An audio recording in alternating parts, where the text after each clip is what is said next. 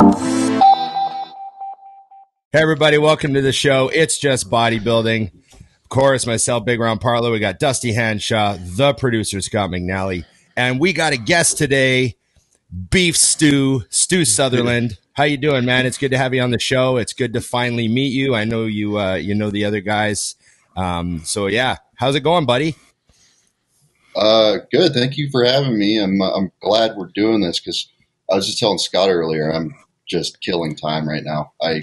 It's like walking through molasses the last few days before a show. All the work is done. You're just like, let's get this shit over with, and I'm just trying to get it over with right now. So, as Dusty calls it, the slow walk through hell. Yeah. So you've been doing the media tour. I see you were on Fuad's show. And then you were on, what was he on? Was it Coach's Corner or Blood, Sweat, and Gear? Which one did you have just on Blood, Sweat, and Gear. We're doing like kind of like a little mini series of guys that are the new competitors, the new guys that are all doing New York. Yeah. Because there's a bunch of them this year. So we just did that. I saw you were on Muscular Development, I think, a few weeks back. I talked to Ron Harris last week. Okay, last week. If you know Desktop Bodybuilding, that Australian guy, I just did an interview with him too. I like his channel. You're on like when a new movie comes out and the star has to go hit all the talk shows. He does the popular, he does the late nights, he hits Letterman and Leno, but then he's also got to do some of the morning shows that no one gives a shit about. He gets in there, guys like that. Is that what this is? Yes, this is the morning show. This is the 8 a.m. show. Good morning, just like soccer moms watching. No one knows who you are. Yeah. Tell us about bodybuilding. What do you do with that? Yeah. So what's with all the weightlifting? Yeah. No, man. It's good to have you. And you know, like Scott said, you're one of the new guys. You know, I even did a Chat GPT search on you. Holy crap. And you're new enough that ChatGPT said something funny to me today. It said, my cutoff is September of 2021. So I do not know who Beef Stu is. Oh, so wow. I was irrelevant before that date. Okay. Yeah, you didn't exist. You weren't even training. Didn't exist. I still feel pretty irrelevant, but I mean, do you talk that to should robots be changing a lot, this weekend. I find they're sort of the best type of friend for a guy like me. You know? Yeah. They're there for me. So. Yes. So, it's good to have you. I also have to say, you said something on Fuad's show that cracked up my training partner and I. We were both laughing about it, and we've been saying it to each other in the gym for the last week and a half.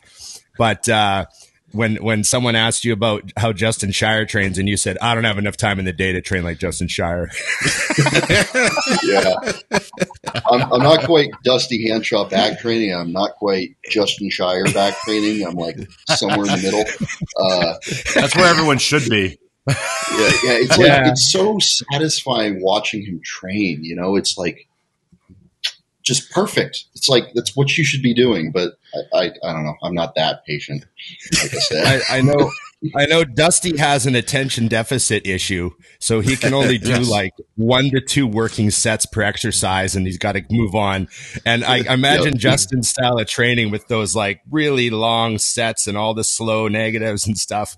So it feels like you're watching a 2-minute set of, hammer machine press.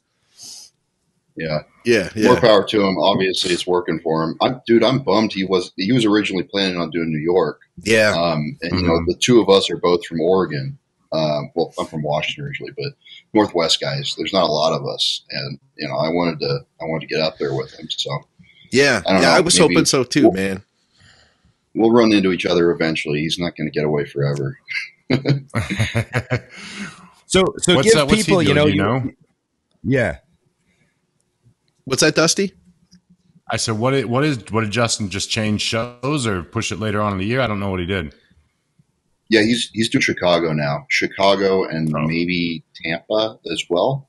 Okay. But yeah, just a couple months later, he had like a real busy end of his year last year. Life stuff kind of happens. Gets in the way of shit. Lots of marijuana farming. Lots of marijuana farming going on. It's got to pick itself, man. I I had asked him about it back at the Arnold, and he had said even back then, he was like, yeah, I think I'm going to do something a little later, because I was already trying to line something up for the New York Pro Series we were doing. And he was like, yeah, I don't think I'm going to make it. And he was just huge as a house. Like, you could tell, you know, like, I'm not going to say fat and happy, but round and happy. You know what I mean? Like, he was in that awesome off-season bodybuilding phase where, you know, you're just stretching your t-shirts to the max. Blown, yeah, full blown, exactly. He came down to actually the Muscle Factory when he was kind of like that big. Yeah, and I saw him. I was like, "Fuck, dude! I'd never seen him that big before." Yeah, you know, he was like front to back, just taking up space. And you know, he's not like a crazy heavy guy either. He's like about my height. I think he probably got up to like 270, 275, the highest. And I was 20 pounds above that, right? So it just goes to show how much, you know, how well he's put together to look at that big at that kind of weight, you know. Yeah. Mm-hmm. Right. So did you guys compete against each other back in the Northwest? So we did one show, his first season ever. This guy just popped out of nowhere. Everyone was like, who the f- is this guy? You know, in 2019, I did the Emerald Cup and I was in the heavyweights. He was in the light heavies. I think he got like third.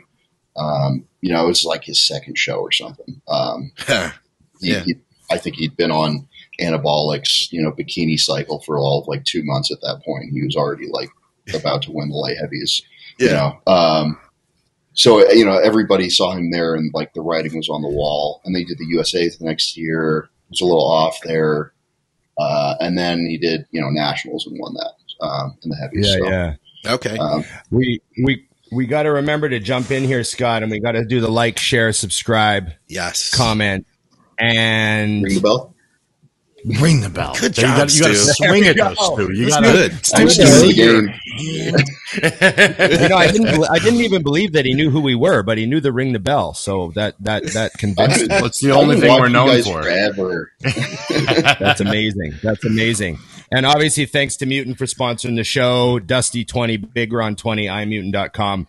There you go. I wanted to say, you know, we were saying how you're one of the new guys and all that. So you got to give our listeners, you know, kind of the 30-second elevator pitch on you know, your entry to bodybuilding. You know, where did you come from? You know what I mean? God, you know, I used to play lacrosse back in high school, which is kind of like a rich kid sport, just like Dusty, with hockey. But I kind of like, you know, as I got, you know, into like sophomore, junior year, I wasn't really that into it anymore. I never had like a passion for it the way that I do for lifting weights and training and stuff. So I eventually, like, you know, like a lot of kids, I took a weightlifting class in high school and I kind of got hooked. I got more into it in college. And then I was a cheerleader for a little bit. And then one of my buddies on the team was like, hey, you should do a show, because he'd done men's physique shows. And then that was 2017. I did the Emerald Cup for the first time in 17, and then, you know, just snowballed from there and haven't looked back.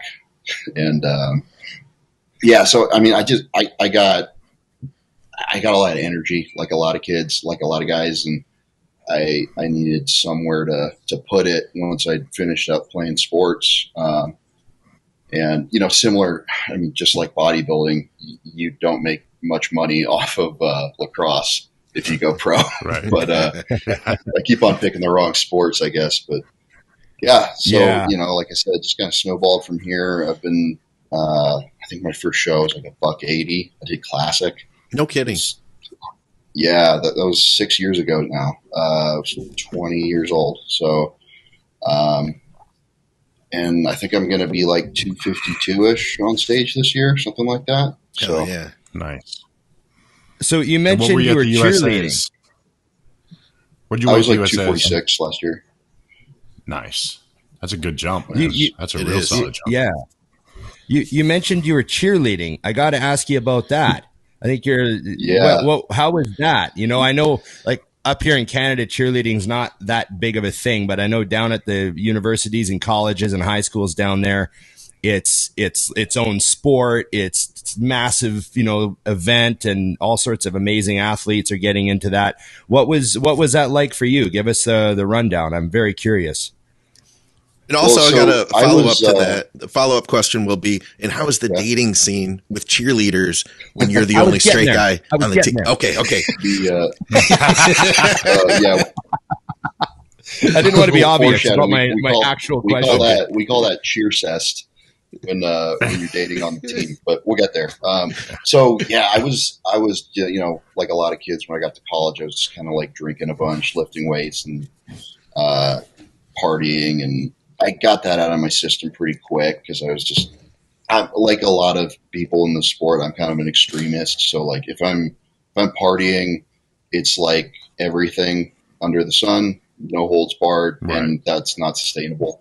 Yeah. I was fucking going to engineering school. I couldn't keep that up. So I got more and more into lifting weights. And then, like I said, I was in a fraternity at the time actually, and we were going to like functions and stuff with, sororities and whatever. And a lot of the girls, there's a lot of reject cheerleaders are in sororities, and they were like, "Hey, you're pretty strong. You should like try out for the team."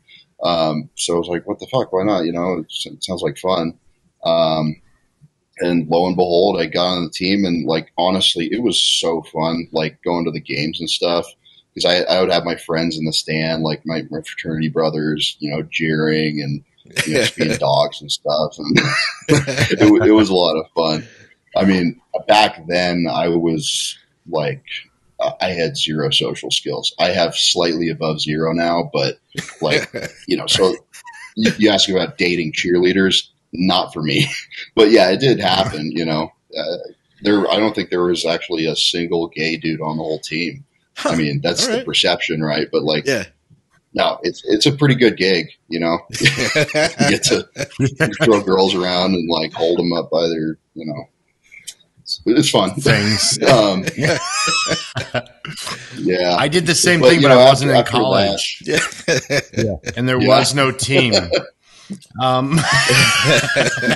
pay to do it? It was more frowned upon when Dusty was doing it. Yeah, it was a little bit different then, but anyways. Yeah.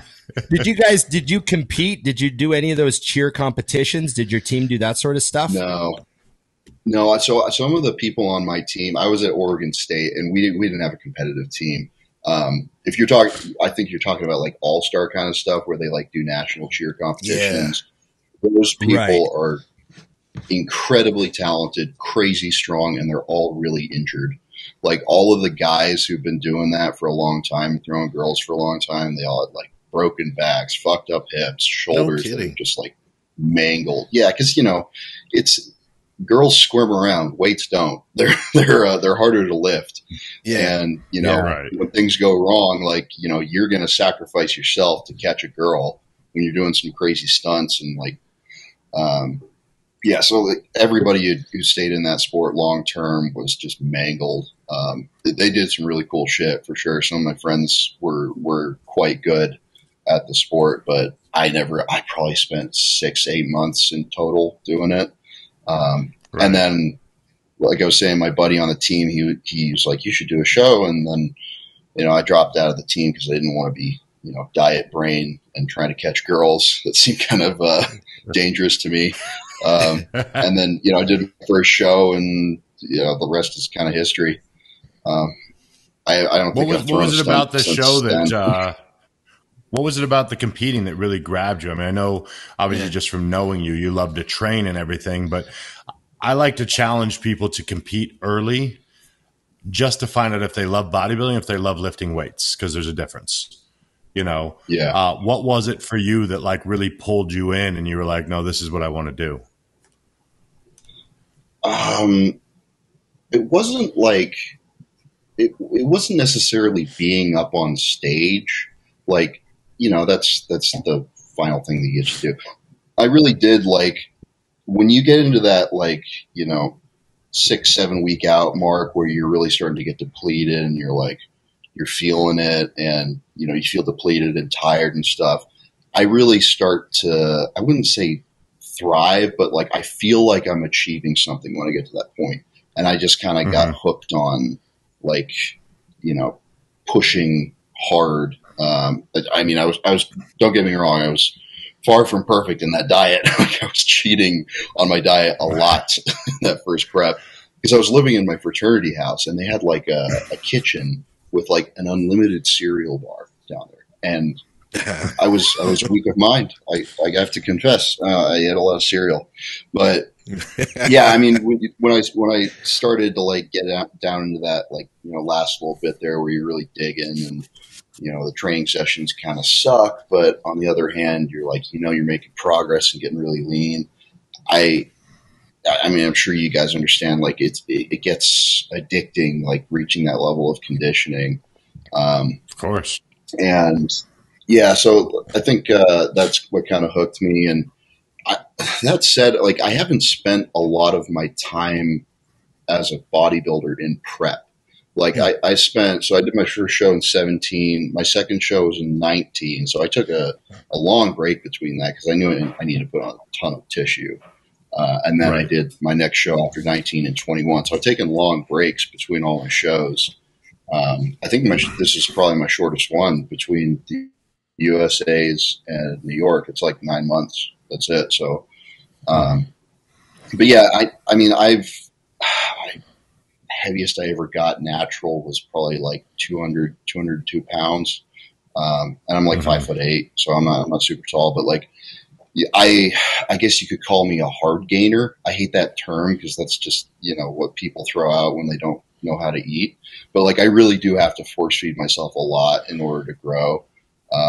And, you know, spending an extended period of time in the off season with like an elevated body weight and, you know, making sure it sticks, when you get up there and you get stronger at that body weight, kind of refine it there. That's where I got to spend a lot of my time personally. Right.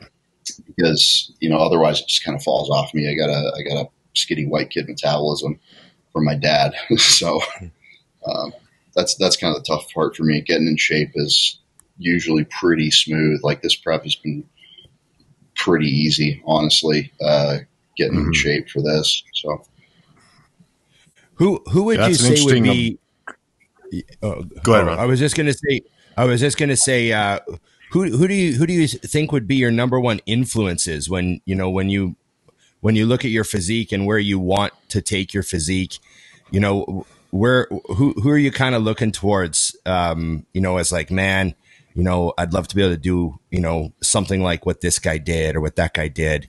You know, are you looking at any of the big champions through history, or are you're not really doing, like, you're not really thinking about that stuff? Or, well, I mean, I try to, you know, it's a dangerous habit to like compare yourself to really good competitors, because like you start to believe that maybe you could beat them and you probably can't. So I got to keep myself in my own lane. But I mean, as far as like people I'm fans of, honestly, it's people like you guys and like you and Dusty.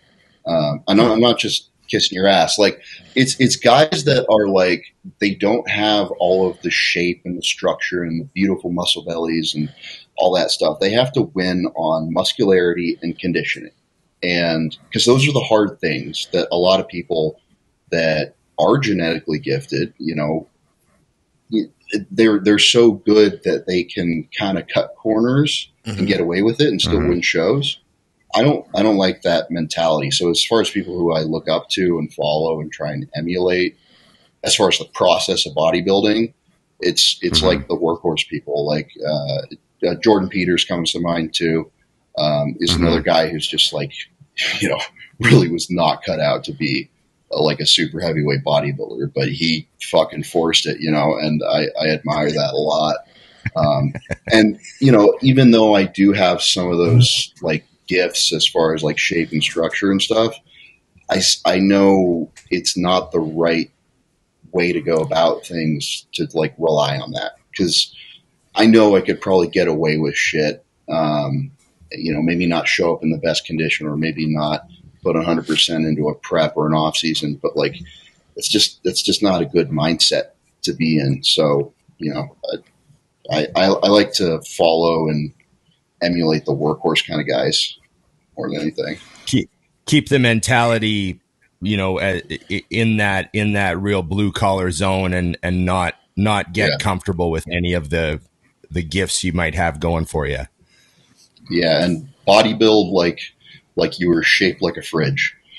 Because it'll get you further than if you don't. Oh, sorry, I was just waving. I thought you were talking directly.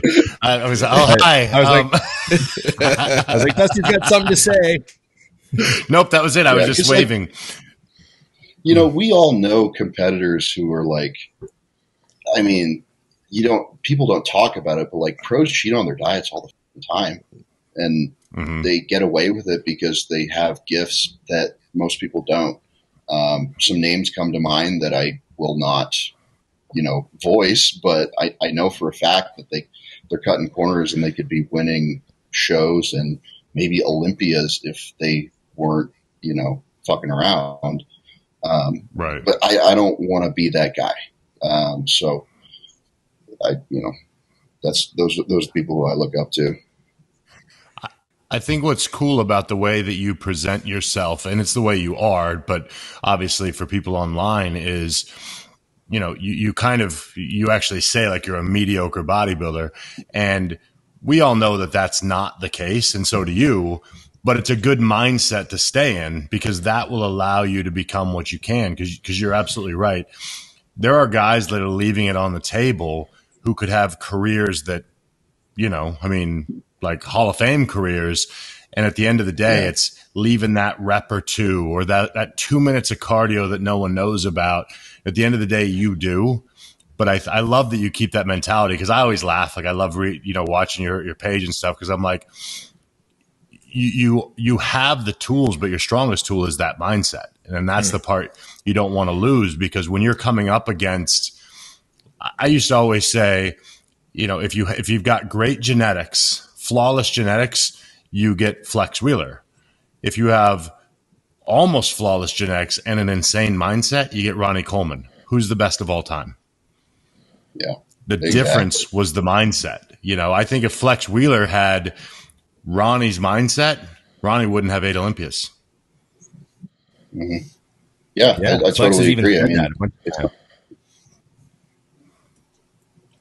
Sorry, Stu, I cut you off there.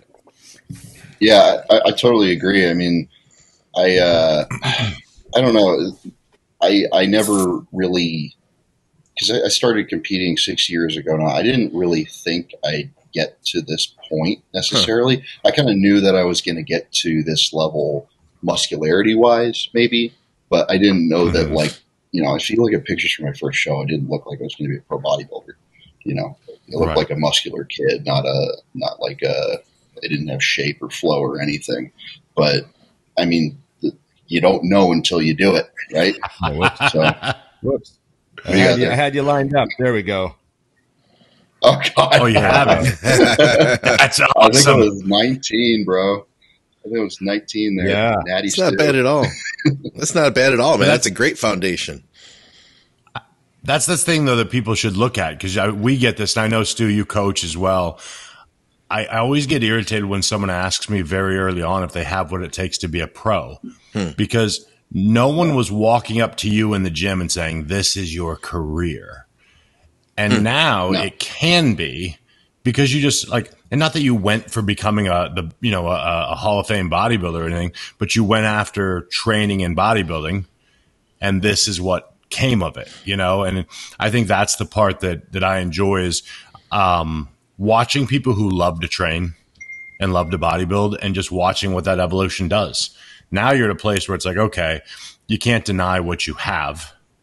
And if you can keep that mindset, who knows where it can go? Like you said, now the biggest thing for you, the hardest part is going to be letting people know who you are off the stage so that so you can make that financial move and slide out of a career and into this as a career, because that's the magic. I'll be the first one to admit I suck at the whole social media thing. I'm trying to post shit regularly. I think I've done a decent job at the last few months, but I mean, most of the time I'm just going to work and going to the gym and my life is boring and there's nothing wrong with that, but nobody really wants to watch, or at least I don't think anybody wants to watch because it's just kind of mundane to me. I think, but yeah, I mean, you live the lifestyle. It's not that weird, you know. It's like, how the fuck would I make a YouTube video about cooking my beef or whatever, you know? Right. I was going to ask you, you know, there's been a lot of trends. I've been around a long time. I've seen a lot of trends, you know, people copying this champion and this, and, you know, that champion. And, you know, a lot of guys were shaving the sides of their head and growing the top long when Jay was a champ. And then, you know, Bumstead comes in with the mustache. And, you know, now you and Eduardo Carac with the big hair. And I'm just wondering if you're prepared to see, you know, a couple thousand kids at your next expo with growing their hair nice and big like beef stew. You know, how do you feel about this? Everyone's loving it. Yeah, I'm glad people like it because my mom likes it, and that's the most important thing. She doesn't like me with short hair, so I got to keep it for her, and then, you know, if everyone else likes it, you know, whatever. But I kind of did it as a joke because. I mean, let's be honest. Like, most people who do this sport, they fucking lose their hair, right? Because of what we do. Yeah. And, I'm really lucky. Both my grandparents, you know, both my grandfathers and my grandmothers, they had all their hair. And I think my grandpa is 101 now. Still got a full head of hair. It's all white, but still kicking it. 101, huh? Yeah. Oh, so wow. You probably got a great liver and everything. Yeah. I got my bloods done a couple weeks ago. The shit was actually pretty good. See, now we're talking genetics, dude. This is where we really come in. Yeah, this is genetics. Yeah, I can take some abuse, I guess, but I'm really lucky. Like, I figure I'm going to rock it while I have it, and if it goes, then it goes, and maybe I'll go to Turkey and get the transplant thing or whatever. But yeah. I'm enjoying it right now. It's a pain in the ass, definitely. Like it gets down in my eyes and stuff. I don't really know what to do with it most of the time, but yeah.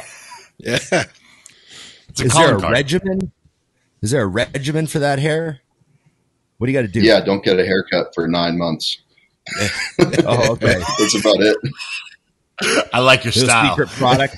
I think I see a hair care product. I see you need a 20% discount for a hair care product, or just his own product. Just your own product. Yeah, his own product, baby. Yeah. There you go. There you go. I'd love to talk a little bit more about. I'd love to talk a little bit more about training. You know, we didn't get a chance to on Blood, Sweat, and Gear. We did. I did mention, or we did talk a little bit about the fact that, you know, you had been more heavy progressive overload in the past. You tried more volume, and then you went back to heavy progressive overload. And, you know, you had mentioned on the show that that's really what you found had worked best for you. And you've made a ton of progress in what you said was your shortest off season yet. Could you tell us a little bit about what your training has looked like, you know, during that growth phase and then into the prep? Yeah. So, I mean, I had like I said earlier, I had this 9-month block between the shows. So I always have pretty good rebounds after competitions. So like I went from like 250 up to like 280 in pretty short order, like lean. And then that was kind of my starting off point for my off season. And I kept on, for as long as I was physically able to, I kept on deadlifting. You know, until your gut gets big enough where you just can't get down to the bar. So that was a good first, you know, half of my off season. I was able to keep deadlifts in and keep those progressing. But recently, for the last year and a half, my bread and butter movement for leg stuff has been the pendulum squat. That's the Atlantis one at Muscle Factory. I think you're the one who got that pendulum squat, right, Dusty? Oh yeah, had to. Yeah, it's butter. I love that thing, and you know, I had a little adductor injury that I was dealing with forever, and like that was the only movement I could just hammer away on, real heavy, and you know, not bother that little injury. So that's been my bread and butter for a little while now. I kind of as far as like stuff that I was trying to bring up, I did do a little bit of extra volume on my arm days, I do like a push-pull setup. So like, I was doing a little more volume on my arms on those push and pull days. Okay. Because I needed to work on those. And when you're eating a ton of food and, full blown in the off season, you're able to recover from that extra work and make some progress there. I've honestly in the past just been lazy with my arm training because it doesn't really excite me. I'm sure you guys are kind of on the same page. It's just like, let's do some bicep curls or whatever. Yeah. I'm not getting hyped up for that. But I need to work on them. So I made some changes there. I've also, my back, like the thickness in between my, what are they called? My scapula, like my rhomboids and stuff. I really need to work on that. And I have a little bit of a bummy shoulder. So like I've been really hammering away at, trying to get strong on chest supported like T-bar rows and stuff. Yeah. I've been starting off my thickness sessions with those. And I've made some good progression in weight and also just like the ability to like focus and contract on those muscles. I've improved that a lot. And I think that's contributed to some growth there. I still need to work on like my teres a lot, like right under your armpits. I don't really have a lot of pop there. But that's, problem for next year, I guess. So. Okay. So take your, we'll say the chest supported row. How many sets of that are you doing? How does that look? And then same question for the pendulum squat. Yeah, I'm a 2-set guy on everything pretty much. On my leg work, I haven't dropped my rep ranges under 10 in a very long time though, and I think that's done a lot to for one, save my knees and joints because I mean. I've loaded up that pendulum as heavy as it'll go. I'm getting like 10, 12 reps on there. So you can't just keep on adding weight to it. You just hurt yourself, right? But also, I'll do sets up to like 20 plus sometimes on the pendulum. And, not quite like Widowmakers like in DC, but, real gut buster sets. And I think those are like really, really effective for quads in particular.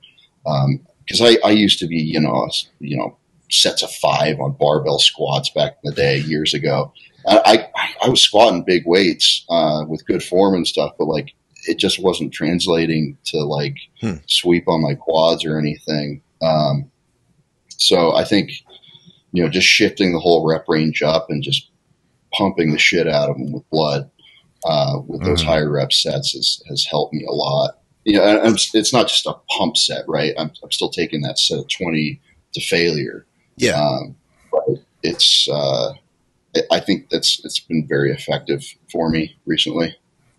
We talked about this last episode. We talked about how hard a 20 rep set, like some people think you should just be able to do 20 reps, but Dusty and Scott and I were saying, like, if you're going to do a 20 rep work set on something like pendulum, you sort of want to like, are you thinking like, I got to be able to get at least 12 without stopping and then I'll grind out the rest? Is that sort of the mentality you're thinking of going into that set? Yeah. And, because I do like a first set with 7 plates on there and I'll back off to 5 for like a set of like 18 or 20 or whatever, like that second set, I'll grab a spot on there and like, I'll just tell them, do not let me rack this until, I pop, until I like get squished by it. Because like your brain's telling you to stop the whole time and you can't, you're not really sure if you can get another rep when you get up that high. You don't know if your lungs are going to fail, if your bracing's going to fail, or if your quads are going to fail. So you just go. I mean, that's all you can really do. And hopefully you have somebody there to save you when you go. But it is scary. It's very painful too. Yeah. So you're doing push-pull legs and then day off? Yeah. So I do a push-pull legs, rest, and then a push-pull. On that second pull day, that's when I do my deadlifts and my thickness stuff. And I'll also do some I was talking to Tommy about this actually, Styles. Um, I know that you guys used to get your shit programmed by JP, and he had like a density day in there, where you're doing your hip hinge and some back work and some leg touch up work. And I've been doing that midweek, like 3 or 4 days after my main leg day. So I'll do like ham curls and leg extensions after I do my deadlifts and my back work. Right. And it's a long session for sure. It's a lot to recover from. I need a rest day the next day, but I think it's been really productive for keeping my legs fuller. And just give them, not a full extra leg day, but just a little bit of extra work in the middle of the week to get some blood in there when you got the chance. So how many total sets? How many total sets for the whole week would you do for like say quads? Like working sets, if you're thinking of the two big sets. Probably he's at it. Four sets on my men leg day, and then 2 on my touch up day. So like really quite low. And I think I could probably start working that upwards from where it is now. In the past, I've done like 2 sets of squat movement and then 2 sets of leg press, and then I'll finish up with leg extensions with something, wacky on there. But, as you get deeper into a deficit, you can't really recover from all of that work. So I've also found that like when I was really heavy, like north of 290, my recovery capability from leg work was actually worse than it was when I was lighter, like 260, 270. Because I don't know if it was because I was really strong or what, but like I was just, I don't know. I would be sore for like a week straight after doing just like 4 sets of quads. I felt like a total pussy. I didn't know what was going on, like why I couldn't recover from it. But, I don't know. I think what's good to note, and just trying to remind the viewers here, is 2 things. You would have to see what these 4 sets look like to understand why that's enough. Because that's an area that gets missed a ton. Like if I were to just take Stu's program and send it to a relative new lifter or even middle of the game, it's not enough. They wouldn't get anything out of 4 sets, No, nothing, like, because they don't understand. Yeah. They don't understand what was left on the table. But the other big thing is everyone wants the answer from the internet, from Instagram. What do you do? Where are your feet? What are you doing with this? And I think you got to listen to what Stu was just pointing out, which is during this time period, I realized I had to bring that down to 4 sets. But now after this show, when I'm in that sweet spot, I'm going to bring it up. And it's listening to your body, because I think oftentimes, and I know I was guilty of this in times in my career, you wrote the program and you stuck to the program like it was your life. This is what the sheet says. I'm not going to be a bitch. I'm going to do this. But if your body's telling you I'm not recovering, then you're hurting yourself by not using your brain and backing off. Or like you said, Stu, in reverse, going, all right, I'm going to sweet spot of the perfection at 270. Let's see what happens when I add that extra set. It's just listening to your body. It's like it's a feedback thing. And this is something that I watched JP for a long time. I was on his forum for a while, watched his videos and shit. But like he's all about, he used the term auto-regulation, which is a fancy way of saying, listen to your body, dumbass. Where, if you feel fucked, then take an extra rest day, or, maybe cut a set out. Or if you're getting really weak on one of your movements, then maybe you need to trim off some of the extra junk volume that you might be doing at the end of your session. Because, like in a prep setting. And it's hard to know to do that until you've been training for enough years and you kind of understand, like, okay, this is where I'm at in my diet. These are the drugs that are in play. This is what I'm usually able to recover from after, this experience with previous preps. This is what I expect to be at strength-wise or whatever. And it just takes a long time to kind of get a sense of that. But once I've kind of gotten to that point, like last year, I think I managed the training fatigue and everything pretty well in prep, and I didn't kind of overdo it. I've been doing a good job this year as well. Like I probably maintained 85% of my strength, nice. Which, that's up until like, a week and a half out, which, like my last real training sessions were last week already, but I'm just doing fluffy stuff at this point. But I think knowing when to push and when to back off, both in the gym and also like diet wise, it's something that you need to learn, and you need to be on the same page with your coach, if you have one, and just an experience thing.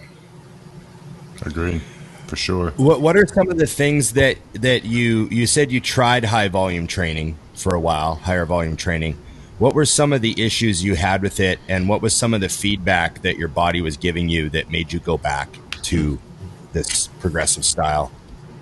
Well, I did. So I wouldn't say I was doing high volume. I was doing more, instead of like a push-pull setup, like my first push day would be almost entirely chest stuff.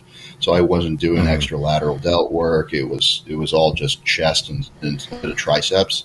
And like I would get out of that session and just my chest would be sore for like 3, 4, 5 days. And it's ready to go when I hit it again next week. But I got another pressing day in there where I got to do a bunch of shoulder pressing movements.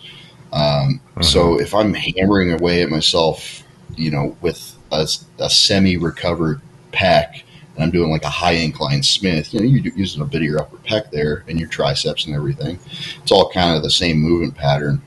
I just wasn't able to recover from like the more intense but less frequent sessions. So for me personally, I found that, same with that density day thing that I was talking about. You're doing a little touch-up work for your hams and quads. Extra, like twice a week frequency has been pretty effective for me. I think that's like kind of my sweet spot. I think going forward, because I still need to like bring up my arms a bit, because everybody in the IFBB has like 23-inch arms. It's insane. So I think I'll probably need to do like an arm day going into next off season, or figure out some way to get some extra workload on that. But I mean, yeah, generally, like I was telling Andrew, I was telling the Blood, Sweat, and Gear guys this, like, don't fix it if it ain't broken. I mean, I've been training with this split for the better part of, 2 or 3 years now. So I put on a lot of tissue in that time frame. So don't fuck with something that works. So yeah. Do you find you have that conversation with some bodybuilders who, I'm sure you get a lot of, young guys younger than you asking you what to do. And do you have that conversation where, people are so sort of used to the mainstream training stuff that when you say like, did 4 working sets for quads, they're like, what? Like, do you still run into like, they just don't get those numbers? They just don't make sense to them. Yeah, and I try to explain to them all of the variables that I'm taking into consideration when I set up my shit, right? So like, I'm telling them like, they ask me like, how do you set up your split? And I'm like, well, this is what works for me, but I understand what I can recover from. Do you understand what you can recover from? Like, all of these variables that you need to take into account when you're setting up your training volume and your frequency. And, when people ask me questions, I try to get them thinking for themselves rather than just being like, do this, because it's, and I try to do that with my clients too, that I've been working with. Like some of them, I've set up their training program like 100%. Other ones I've been like, you really need to be talking to me and telling me like, hey, how are you feeling? Are you progressing in these movements? I have been trying to shift a lot of them towards a lower volume approach because I think that works really well, especially for kind of like beginner intermediate types. They just need to get strong on the basic. But yeah, get them thinking in terms of like biofeedback and how you're feeling and are you getting stronger, because that's when you can actually communicate that intelligently with the person that you're working with. Like your ability to like manipulate things just goes through the roof. Because if you don't understand it, you're kind of like just pissing in the wind. So, yeah, it's really hard when you first get started with people because, for example, one thing to touch on with people with recovery is you might have a trouble recovering because your body just hasn't got used to working this hard. So it doesn't mean early into your work with someone, it's time to back off.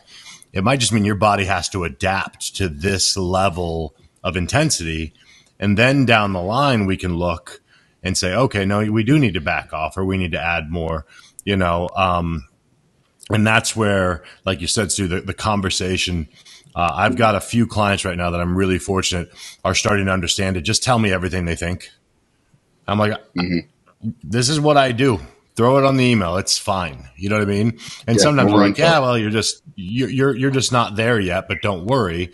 And then as they start getting stronger, because they're starting to progress more and more, then I'm starting to realize, okay, now we really are training hard. So if you're still having trouble recovering, it might be time for us to pull that back a hair, So I think that's an important part of the process I personally too. Experienced that.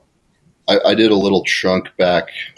This was like right after the gyms opened up in 2020 during the pandemic bullshit. I was like skinny fat, I wanted to put some tissue back on quickly. So I did DC training for a little bit, and I set it up so I was hitting everything. I was training 4 days a week instead of 3, which is probably a bit much. But like, dude, I was fucked up from just the 2 sets of quads what was it, like 1 or 2 of everything with the rest pause in there. Like I'd never done that before. The rest pause setup, and it worked great. It put a lot of tissue back on me pretty quickly. But I was fucked for a few weeks when I first started it because I wasn't used to that kind of frequency and intensity. And it works though if you stick with it. Right. I really like the program. Oh, a gallon of water, real bodybuilder. Yeah, I'm until it's peak week. I got the lines. No, it's Arizona. There you go. Nice. What are the lines? Are those times a day? Like you got to be down to here by 10 a.m. Yeah. Okay. Yeah. So it's Monday now. So, I mean, the way Blue has me, we've done this a couple times now. My coach Blue, the way he has me peaking, we kind of like taper my water down over the course of a few days. And I gradually get lighter from that as my carbs start going up in the last few days of the week. And I kind of get drier and fuller over the course of a few days. And then I get wild and might take like a quarter tab of dyes I had the day before. But he's, Blue really doesn't like using a lot of diuretics on people. Because, they're kind of unpredictable. And generally speaking, if you're in shape and you can manipulate water properly, you don't need to do all that much. I'm also kind of lucky because like my body, like you got to load me really hard over the course of like multiple days. So, I mean, the downside of that is like you could potentially distend your stomach from eating a lot. But if you can avoid that, then like I'm basically impossible to spill. I've never I've really eaten hard going into shows and I haven't really overdone it. So what's the craziest thing you've ever eaten loading into a show? The craziest, probably my first show, my buddy from the cheer team, he was like the only guy I knew who knew anything about bodybuilding. Yeah. And he had me eating, I think it was baked yams with cinnamon on them, which were delicious, and rice cakes and Nutella. And I was just like buzz sawing those backstage. It's like they're delicious, Yeah. So, that was probably the craziest thing. I mean, Blue's pretty straightforward. He's all like rice, potatoes, fish, a bit of steak. Same food you ate. Yeah, same stuff that just runs through your stomach just fine. Yeah. Just ramp it up, eat more of it. Maybe he's going to have me throw in a little bit of fattier stuff this year. Like last year, because I got a pretty quick metabolism, and if I'm just eating fish and rice going into it, it just kind of goes right through me. So having a little bit of steak and potato in there to slow things down a bit, I think is going to help this year.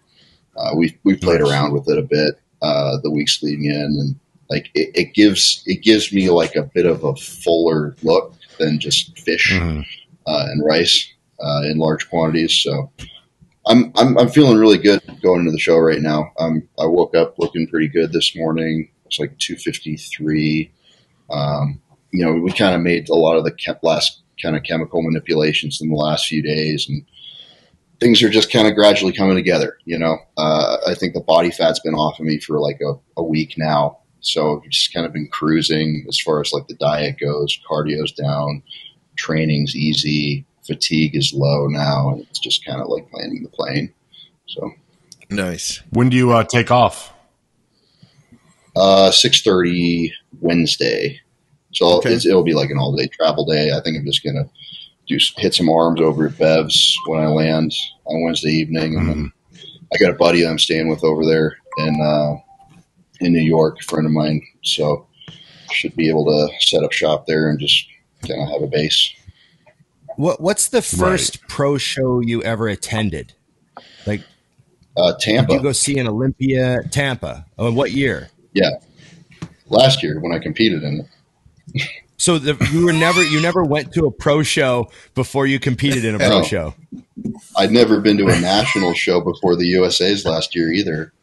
It was a very weird experience. It was like such an overwhelming weekend. It was so much fun because I've been a fan for so long. I've seen all these like who's who of bodybuilding at the USA's, and then I'm at Tampa, and there's like everyone else there. I remember seeing Nick Walker in person, and he was like over 300 pounds at the time, and I'd never seen anybody that thick front to back. It was like mind-boggling. And just being backstage with all these pros, it was so crazy because, I mean, as far as I'm concerned, I'm still an amateur as of a week ago. I'm a fan looking at all these freaks. I'm like, man, this is I'm in over my head right now, but this is really cool. I think Scott's going to pull up your. Yeah, I've got to put a picture so everybody can an understanding of what over the head looks like in Stu's mind. So this is 5 days out at 253.1, huh? Yeah, this morning. Nice. Yeah, that's pulling out. That's looking good. It doesn't look like you have any water to pull. It just looks like you're kind of ready. Yeah, I got like this little bit on the top of my glute and like right in my lower back and that little crevice there. And then once that's out, with the tapering thing I was talking about earlier, I'm not worried about that coming off of me. Here's a back shot. Yeah, see, like that's not as hard as I want it to be quite yet. Just like the top of my glute there. Your back detail has come in so much stronger now than even like the last pictures I saw from whatever that was a couple of weeks ago or a week ago. It's like showing so much more detail now. That's just like the last little bit, like it is for a lot of guys. Yeah. Yeah. It's looking good. Once again, we try to pound this into people's heads. I still hear people say like, oh, I'm ready. I just got some water to drop. And I say, well, are your glutes striated all the way across your butt cheek in the morning? And if they say no, and I'm like, well, then you still have body fat. Like getting the fat off is the number one most important job. And probably the most questions we get about contest prep all have to do with like, how do I peak properly? And I think, once again, looking at photos of you, you're essentially ready. Like there's some tinkering that you're going to do, but like, the fat is gone. Like every muscle is striated. The glutes are striated, and until you're at that point, it's just dieting. There's no people worrying about all this stuff they can do at the end when, they should have, done the work the weeks before the show. So, yeah, there you are. I'm lucky. Like I have a pretty, like I said earlier, like I have a pretty quick metabolism. I do like pretty regular refeeds at the all-you-can-eat sushi places here in town that I know Justy likes. But like like getting in shape is not that tough for me. Like I was consistently losing like 4, 5, 6 pounds a week until I got down to the 250s, and then just that last little bit takes a few more weeks. But throughout the whole prep, I've kind of been ahead of schedule, and what that allows you to do at the end is like, the last couple of days of training, I'm not like working my ass off on the stairs trying to get the last little bit of fat off. I'm just like, I've just been hanging out at home being a lazy bastard, doing some pump workouts, like just kind of like cruising in, dropping the fatigue. Cause like, I think that's when you're hammering yourself up into the last second, you're going to look like crap on stage. Especially if you're somebody like me, I kind of have a bit of I call it like a fragile body where like if I overdo the dieting or if I overdo training volume or whatever, like it really negatively affects my look. And like Saturday morning, I was probably still training a little bit too hard last week. And I was waking up heavier and like inflamed. I was holding on to a lot more water a couple days ago. And I took a rest day Saturday. I did some fluffy leg shit yesterday morning. And like this morning I woke up, I think I was like 4 pounds lighter. And a little fuller than I was like Saturday morning. So I just need to like back off, just chill out, eat a little bit more the last couple of days. And stress wise, physically and mentally, I'm feeling really good right now. I'm lucky again. Like I'm not really a head case when it comes to these shows. Like I don't freak out, like let the pressure get to me. I mean, I still kind of see this as a hobby, and the idea that I could win money at the show is cool, but like not something I'm really worried about. It's not paying my bills, fortunately. So there's not a lot of pressure on me, and because I try to keep the standards really low for myself. So if I exceed them, then it's a win. This is great life advice. Set the bar low. Yeah, this is going to say, don't expect too much. Exactly. What do you do? Everyone's got their thing that helps them through prep. Some guys binge TV shows. Other people are shopaholics. Some guys like Dusty might accidentally buy like a motorcycle or something while they're prepping. But do you have any? I got a good one. Do you have anything? Okay, let's hear it. Let me find the picture. Actually, I bought a car. I know his most recent one. You've seen it, Dusty, right? Yes. Where is it? He's taken it right out of my book. That's a page right out of my book. Can you see that? It's E63 AMG.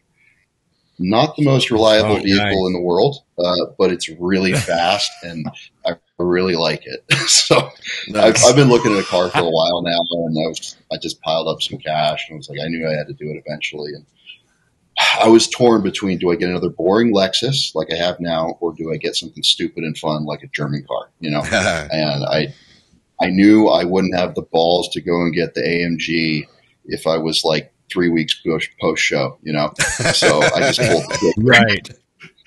I like how you twisted that though. You said you wouldn't have the balls, aka you would have way too much sense if you waited until after the show. I love it. Yeah. Hey, I don't regret any of my bad decisions. Yeah. I need to go win the show now to make my money back. Yeah, there you go. A little motivation. You got to act outside your own best interest once in a while just to motivate yourself. Yeah. But I always laugh. I don't know. I don't really spend money on nothing for the most part. It's just like bodybuilding's expensive enough. Food. Exactly. Your food bill is probably huge, man. You have to eat so much, I'm sure, especially in the off season. You got to have a savings account just for that alone. Yeah, I go to the restaurant store actually. It's a good deal. Oh, nice. Bulk quantities. But I don't know. I don't spend money on much, and I figured, what the hell, should finally do something. So, you won't. That's my coping mechanism, I guess. That was my impulse buy. Was it a true prep purchase? Like, did you buy it online by clicking? Because that's really next level. If you buy a car online. No, I bought it from a nice Bosnian gentleman who was having a child and had to get rid of his baby. He'd taken really good care of it. So it's, it's got all the major maintenance stuff done to it. It's not like a time bomb, So it wasn't super stupid, but I'm still getting like 12 miles to the gallon. So... Did you you found that pretty quick though, because I saw you put the post up about it. Like, does anyone know? You were looking for. I mean, you're really specifically looking for that car, and man, with the way social media works, I only see about a third of everyone's posts. I feel like anymore. Right. But then next thing I know, I saw the back of the car. I'm like, man, it feels like it was only like a week ago or 2 weeks ago that he was looking. So mission accomplished. I've been eyeing them for I had been eyeing those things for probably 6 months at that point. Right. And I just, like I said, I just finally pulled the trigger. So I don't know. I do a lot of my own car work and maintenance stuff, so I should be able to save a little money there, but I think I'll be okay. Oh man. Love it. So when do you take off? When do you fly out? Wednesday. Wednesday morning. Wednesday. Yeah. So it'll be a full day of morning. travel. I got a connecting flight in Dallas, I think.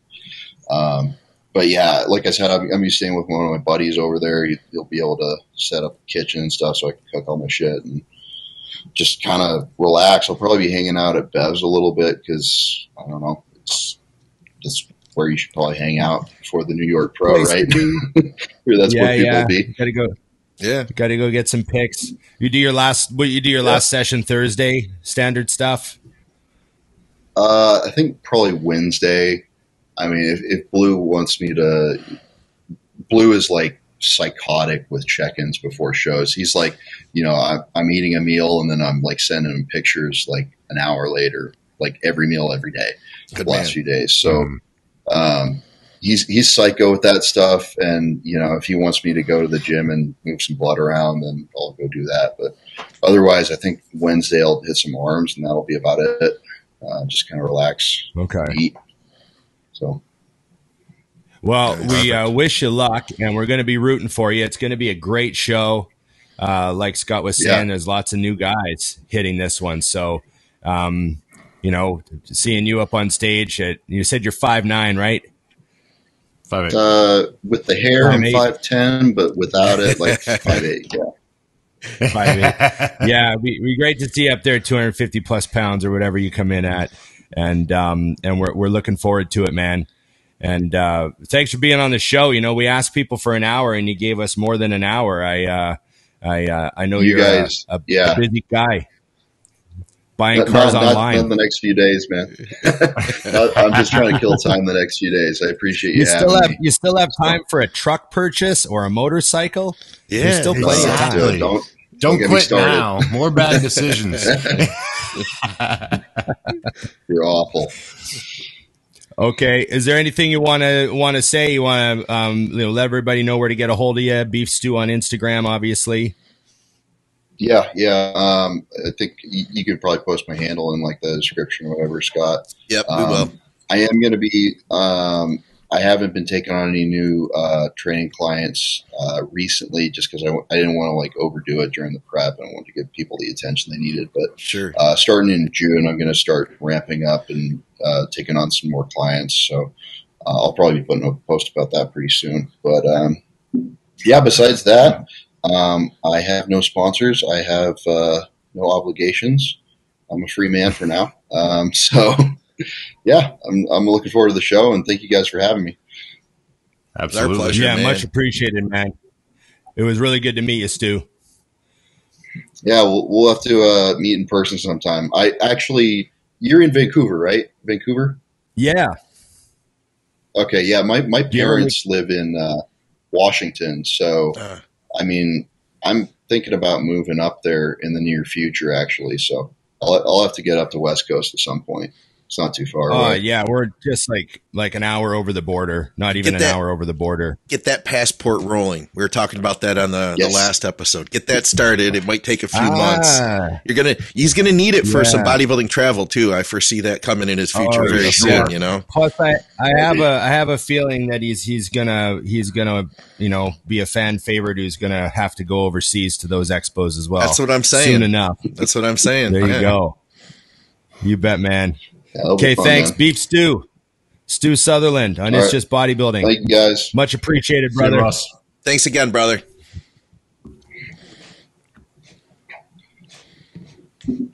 Okay, thanks, buddy.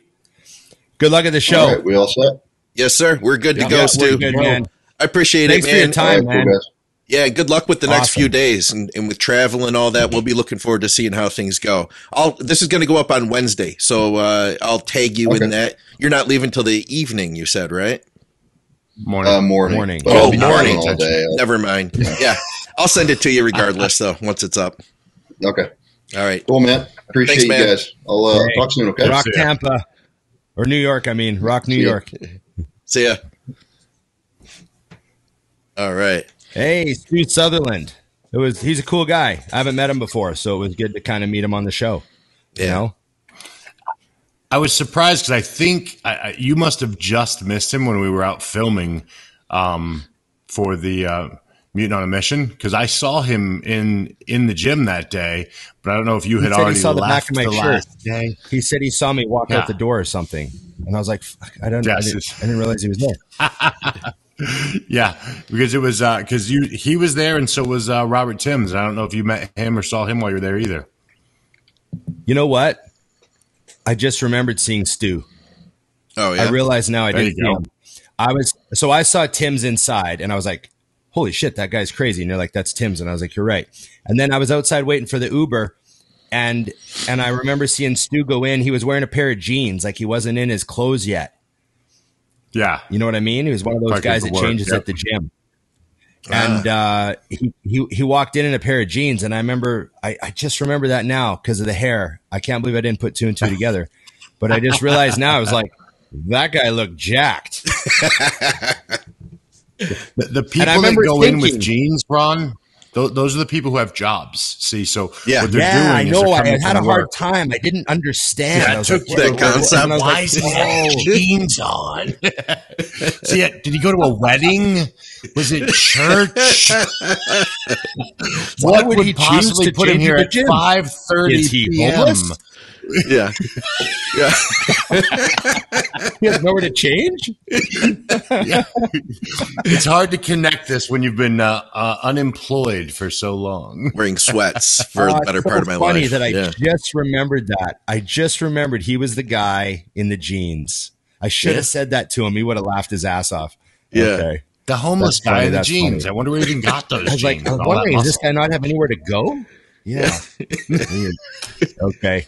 I thought maybe he's also one of those guys, every gym has one of those guys that just comes in his jeans and trains. Yeah, jeans and boots or something, Like, like he's on his break. Like he's worked for a drywall company, and he's just like on his break. Yeah. He's in there doing curls. Yeah. They put the work gloves on once in a while, too. You ever see that look? Yeah. Oh, man. I love that. I love the gardening gloves. The gardening gloves in the gym are the best. Oh. I've seen that, yeah. Yeah. Yeah, hardcore, man. Working man. Okay. Are we going to wrap this one? Let's do this it. Is the interview episode? Yes. Okay. Thanks, everybody. Remember, IamMutant.com, 20% off, Dusty 20, Big Ron 20. Patreon for Think Big Bodybuilding for the price of a cup of coffee. You can make Scott's dreams come true. Thank you, guys. I appreciate everybody from coffee Patreon. Goes up. Exactly. Yeah, you bet. I want that Patreon going up too. Yeah. And we appreciate it. And thanks very much. We had a little bit of a delay. I felt like I talked over Dusty a couple of times, but it's all right. I'm sure it turned out okay. Yeah. Okay. I saw Thanks, that everybody. too. And remember, it's just bodybuilding. There we go.